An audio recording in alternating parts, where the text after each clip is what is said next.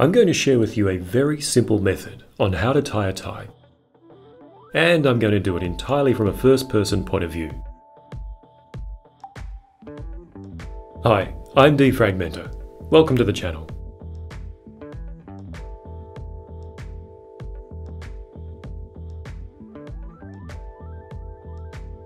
The knot we're going to be tying is the classic Windsor knot. To start off, you'll need to have your collar up and the tie around your neck. Now, if you want to save yourself a whole heap of time and frustration, here's a little secret that's very helpful to remember. The longer you make the wide end when you're starting out, the lower the tie will hang once you're finished. As a general rule, try to ensure the length of the wide end is about 2/3 of the total length of the tie, and the thin end about 1/3. If you remember this up front, you're going to save yourself a ton of time later on.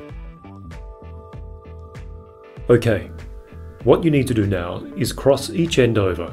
The wide end goes on top, and leave about this much on the narrow end. For most people that'll be about 4 to 6 inches, or 15 centimeters roughly. Now, with your left hand, take the wide end of the tie, thread it through the back of this opening from behind, and bring it all the way through.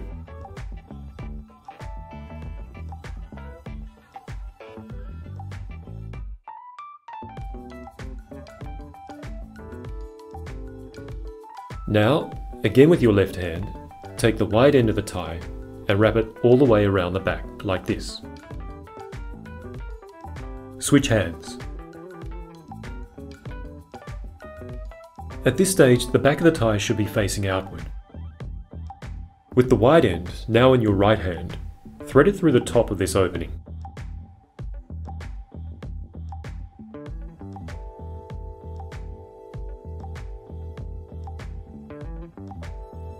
Now, this is a good point to stop and see where things are at.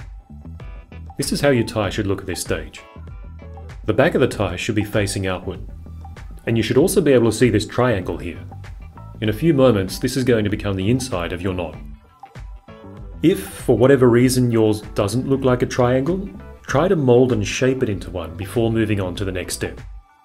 This will help ensure the final knot is the right shape, triangular rather than rectangular. Alright, here's where it all comes together. Take your left forefinger, put it on the knot like this, and leave it there. With your right hand, wrap the wide end around the knot, from right to left.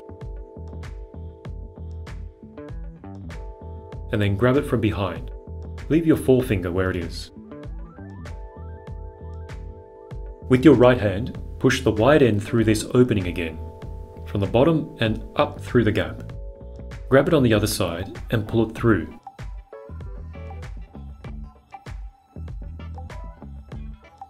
Now, your forefinger has created a little tunnel. What you need to do is thread the tie down through this tunnel, and then pull it through from the other side.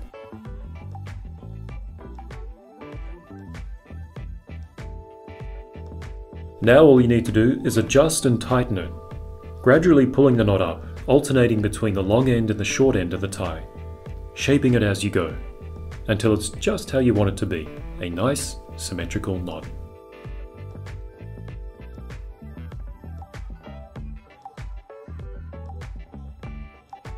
I hope you found this helpful.